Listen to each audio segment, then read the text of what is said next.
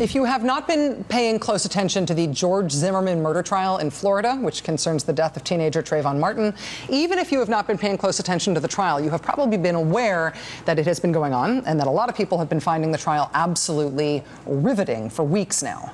You should now know that it is all coming to an end, and no matter how it ends, it is going to be a very big deal. So here's the deal to understand. In terms of the time frame here, the prosecution made its closing arguments today.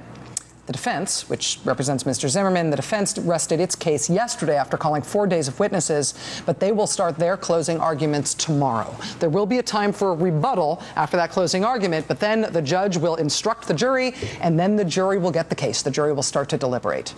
Today, the judge presiding in the case ruled that the jury will be allowed to consider two different charges, second-degree murder or manslaughter, which is a lesser charge, when they deliberate.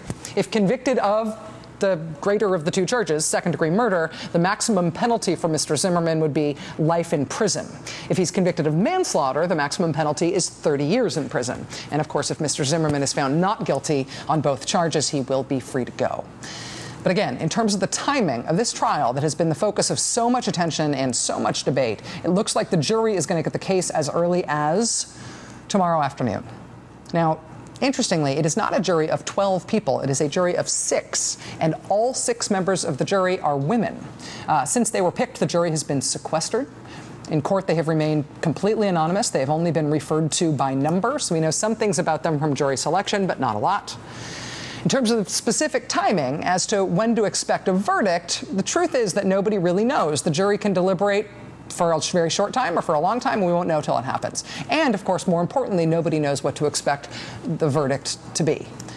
But in a case where every minute of the trial has been televised, occasionally by all national news networks at once, live, nobody taking commercial breaks, everybody watching this thing has an opinion or a belief as to how this thing should turn out.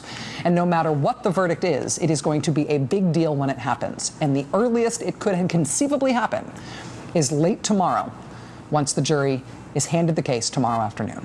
So keep that timing in mind and watch this space. And that does it for us tonight. We will see you again tomorrow night. Now it is time for The Last Word with Lawrence O'Donnell. Have a great night.